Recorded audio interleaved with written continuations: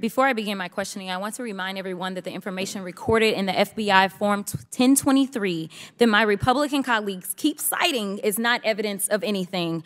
This form reflects years-old, secondhand, unverified information from a Ukrainian oligarch as relayed to the FBI by a confidential human source. These unverified secondhand allegations have been repeatedly debunked and undermined, including by the confidential human source who relayed this information to the FBI. The tip recorded in the Form 1023 was thoroughly explored by the U.S. attorney handpicked by Donald Trump, which was Attorney General William Barr, and the assessment was closed. Finally, Devin Archer, Hunter Biden's former business partner who worked with the Ukrainian oligarch in question, told this committee in a transcribed interview in July that he had no knowledge of any such payments allegedly described in this form. Repeating the same lies will not somehow turn them into truths. Kind of like the election that Trump lost.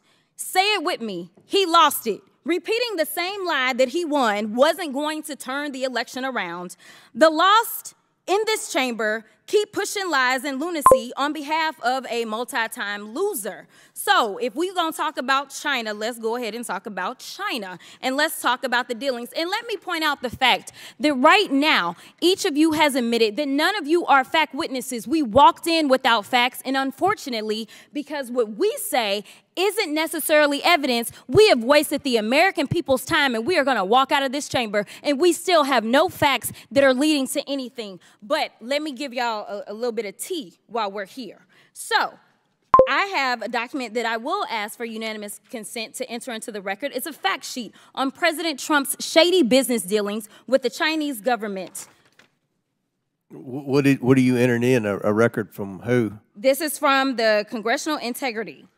Congressional Integrity Project, the dark money pack? I object. I object to that, too. Of course y'all gonna object, but we gonna talk about it. So, it says, Trump has extensive financial ties to the Chinese government. President Trump collected millions from Chinese government-owned entities while in office.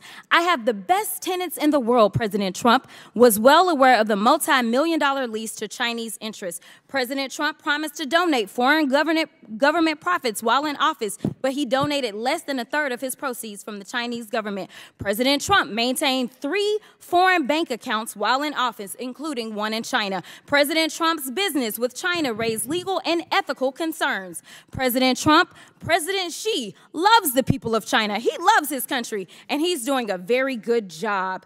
Let me tell you something.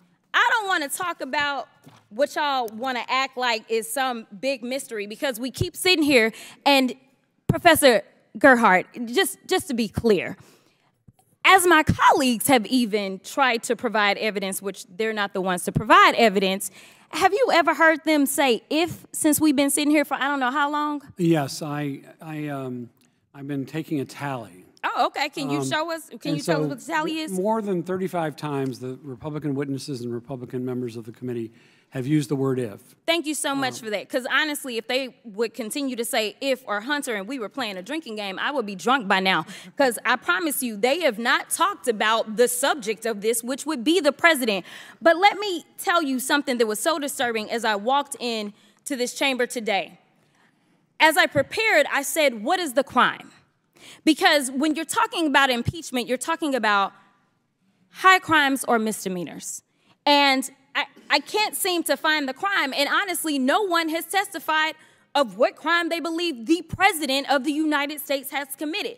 But when we start talking about things that look like evidence, they want to act like they blind. They don't know what this is. These are our national secrets. Looks like in the shitter to me. This looks like more evidence of our national secrets, say on a stage at Mar-a-Lago. When we're talking about somebody that's committed high crimes, it's at least indictments.